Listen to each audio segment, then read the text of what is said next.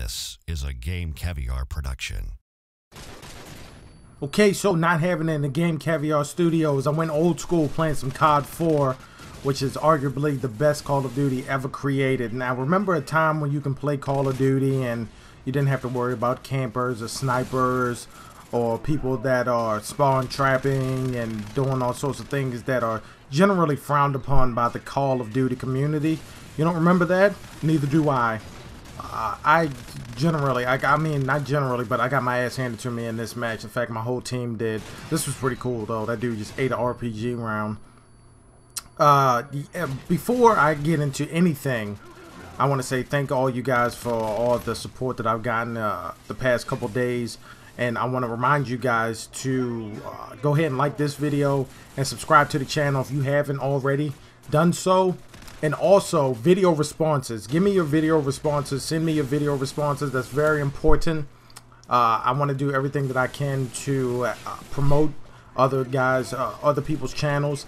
So if you're out there and you need to have some video promotion, and everybody does, I mean, it's YouTube. That's just what YouTube is all about. Go ahead and hit me up with a video response, and who knows, somebody that hasn't seen your videos or unfamiliar with your channel or is unfamiliar with your channel might check you out, and you can get a new subscriber, which is pretty awesome. I've done it in the past and it's worked out fairly well. It's not the greatest technique you can have. There are others, but it's a way to get yourself out there, and it's quick and easy. All you have to do is click on the comment section where you would normally type in a comment. To the right side of that box there is a link that says video response. Once you click that link, the page goes to it pulls up a page that has all of your videos listed on the right side, or it may be in the middle. I can't quite remember, but all you have to do is choose the video that you want to send to me as a video response, and then it does. I get a notification, and I just go in there and I approve it, and then your video will show up on my video as a video response. It's good exposure. It's right there underneath the comment section. If somebody wants to put a comment on a video, they have to scroll past the video responses, so it's going to be right there. Some of the other things that you could do is put a really good title on your video. Make sure the title is eye-catching but not misleading. One of the best things that somebody could do in not Call of Duty.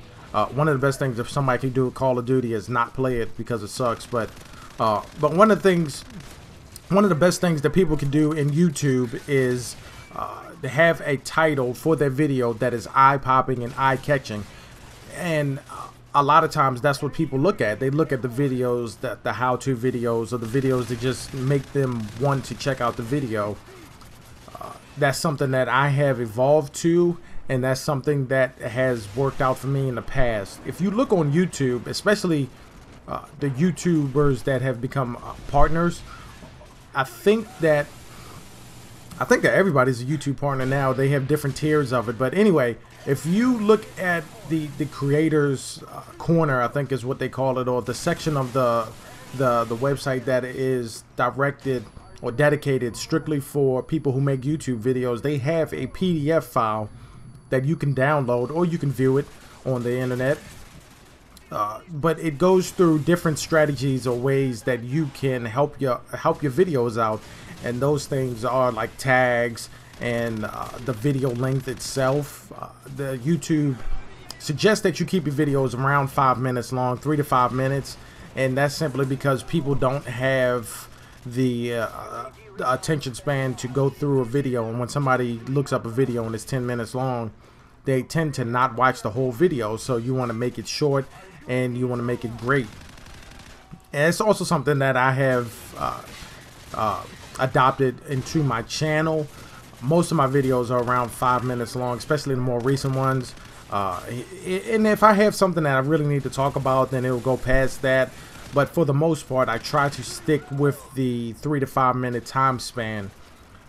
That, along with a great video title, and if you can, a great video thumbnail, can help you gain up to 100 views, 100 more views, more than what you may or may not be getting right now. But if you're making videos, you're always looking for ways to improve. And that's just 2 tips that I have for you guys to help you out in the future. Okay, I'm going to get out of here.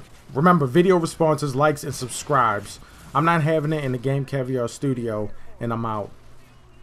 This has been a Game Caviar production. Like this video and subscribe for more.